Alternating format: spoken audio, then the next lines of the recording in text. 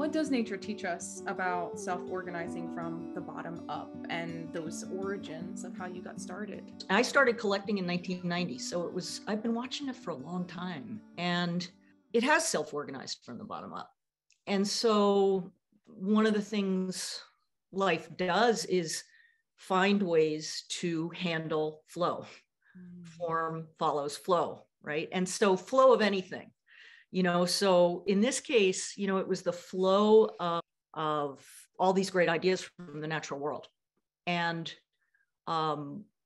we have been basically creating structures, flow structures, to allow these beautiful ideas to come from the natural world into human systems design. And it started, Dana Baumeister knocked on my door in 1998. We started the Guild. We started a consultancy, but she had just read the book and she was the part of this growing community. She said, I want to do this. And I was like, do what? And we sat for, I don't know, the story changes, 11 hours, 14 hours. It was a long time. Laura was feeding and watering us. And we basically came up with sort of what this field, how we might serve it, basically. And we came up with this apt organic metaphor, which was a flow structure, like your veins and your arteries are flow structures, and the phloem and the capillary tubes in trees and branches, and they're flow structures. They get things, nutrients, to where they need to go. And life is full of these flow structures, and they self-organize in response to what's, okay, how do we gracefully handle the new flow? And what was happening at that time is that all these companies were actually calling me. I was a writer. They were calling me and saying, would you bring your biologist to the design table? And so that was the flow. And Dana and I started to create this flow structure, which was this self-organized consultancy. And there were all these people that would come and call us and say, I want to do a film, or I want to teach K through 12. And so we didn't have an organization, she and I mean, we hadn't started the Guild yet.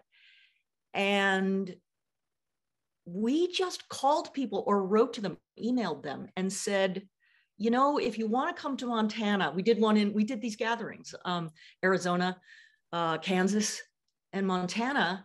And we would say, if you want to come and we'll talk about what to do with this emerging discipline. And they all came. And it was amazing. It was like David Oakey, the designer, and, Pact Scientific, Jay Harmon, and all these people that were Jeremy Flutie and these RMI folks, and just anybody who had an interest, who was attracted to the flame of this idea.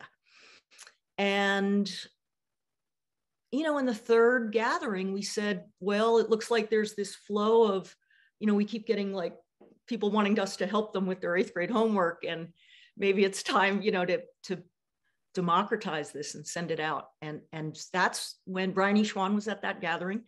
And we decided, the community said, we should have a nonprofit. And that was the beginning of the Biomimicry Institute. And she stepped up and said, well, I'll help you get it started. And so and it's happened. So we've been responding, right? And it's in the word movement, right? It's flow. It's just, and so so life self-organizes to meet, if there's a really energetic flow, to gracefully handle it, it'll self-organize new roots networks or new mycelial networks, right? And that's every time that there was more interest, we created more things. So Dana and I would create these workshops.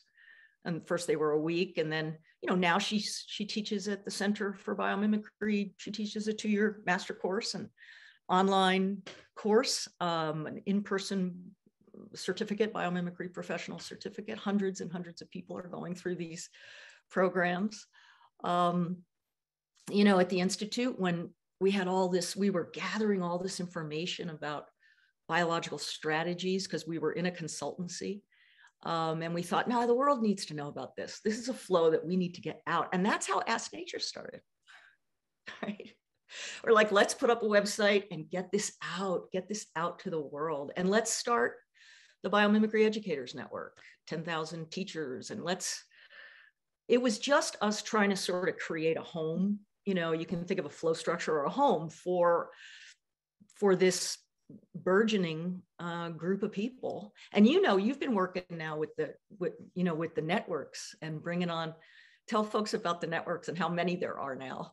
It's incredible. I mean, some of the things, I think we've all felt this inclusiveness. And from the origin story, it's so clear that that was an intention, and being able to create this model where you can share it with the world so that they get to see themselves and then they get to grow it. It's amazing. And between Ask Nature, yes, having all of these solutions, and it's your go-to place to learn and connect and figure out some of these solutions.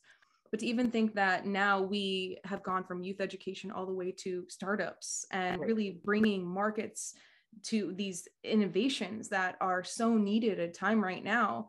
And through our Ray of Hope Prize, we do that. We work with universities through the Launchpad. But it's been such an honor to be able to connect with the networks on this depth. And when we relaunched it at the end of last year, we really wanted a clean start, because some people had been active and, you know, some had been doing amazing work. Others were trying to merge together. And so we were, let's see what the landscape is now. And what that offered is now we have 36 official global network groups spanning 26 countries, but we also have thousands more practitioners, educators, designers out in the world, which is why this campaign of bringing everyone together and having them share their work it's just so inspiring and so incredible. And honestly, it helps me sleep better at night, because I know that it's on all of us to come together and to figure out where our point of interest is and how we can solve a challenge that's close to us.